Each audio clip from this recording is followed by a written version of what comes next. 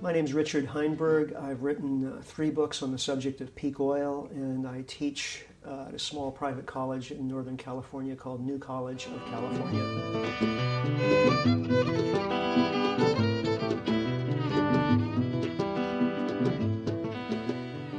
Well, peak oil is just the observation of the fact that in any given oil reservoir, production increases to a certain point, then reaches a maximum and starts to decline. We've seen that in oil fields for decades all around the world, and now we've seen a number of important oil-producing nations reach their peak and go into decline, including the U.S. and Great Britain and Norway and Oman, Mexico.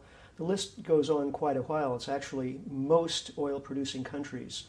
And so every year there are fewer oil-producing countries in the category of oil exporters and more countries in the category of oil importers. So at some point, probably in the very near future, global oil production is going to reach its maximum and start to go south. And that's going to have enormous economic, geopolitical implications because the whole world is right now utterly dependent on oil for transportation, for agriculture, for plastics and chemicals. So peak oil is one of the great challenges of the coming century and probably of the coming decade.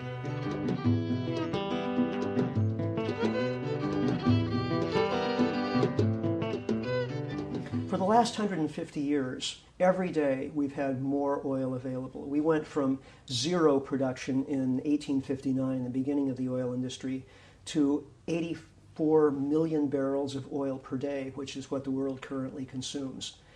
And that oil has enabled the Industrial Revolution, essentially. More transportation, more manufacturing, more invention, more moving of goods. So having less oil to deal with means no more economic growth. It means an enormous challenge to the kind of world that we've created, where we rely on these services increasing as population is still growing. So peak oil means really economic catastrophe for the entire world.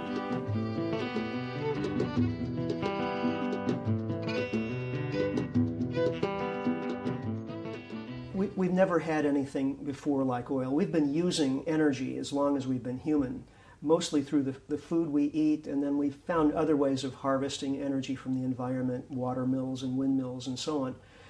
But all of those sources of energy were minuscule compared to oil, which is a very concentrated source of energy. Maybe you've had the experience of running out of petrol in your car and having to push it off to the side of the road. You know that's hard work.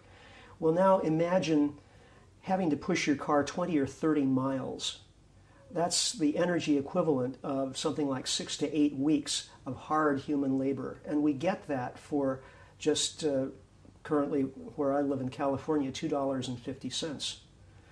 Now, you can't get work done that cheaply even in China.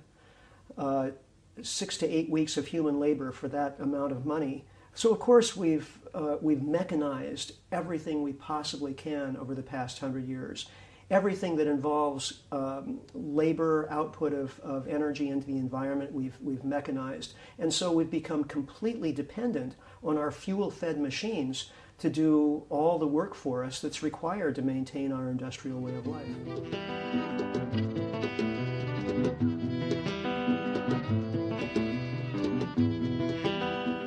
Well, America is the quintessential oil-dependent culture. There are virtually no options for transportation other than cars and buses and trucks. And American communities mostly have been designed since the beginning of the automobile age, so it's really hard to get around American towns and cities without a car. So in fact, these days, there are actually more cars in the U.S. than there are licensed drivers.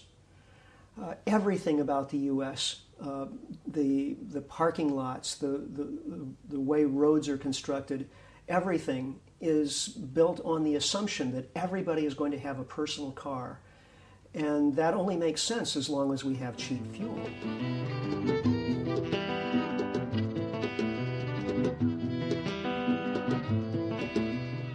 When you think about how unique oil is in terms of its chemistry, its energy density, and so on,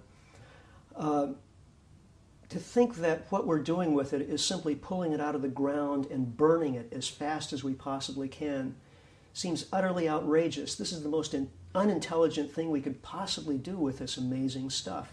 I mean, possibly future generations will be able to think of interesting things to do with this stuff, but they probably won't have the chance because there won't be any left.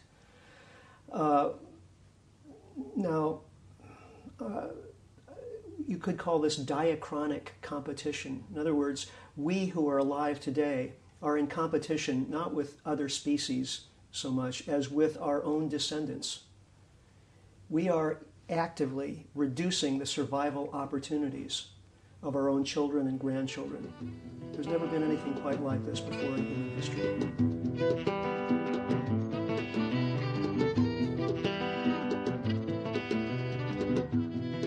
One gauge of our success as a species using fossil fuels is the fact that there are now so many of us. When we first started using fossil fuels, there were fewer than 1 billion human beings alive. We achieved 1 billion right around 1820, early in the Industrial Revolution. We got up to 2 billion around 1930, 3 billion in the 1960s, 4 billion in the 70s, 5 billion in the late 1980s. We got up to 6 billion humans by 1999, and we've added more than 500 million more humans just since the turn of the 21st century. So if you looked at that purely from a biological perspective, that's an enormous success for one species, but it's a very perilous kind of success because it's all based on the consumption of fossil fuels. Take away the fossil fuels, and what's the human carrying capacity of planet Earth?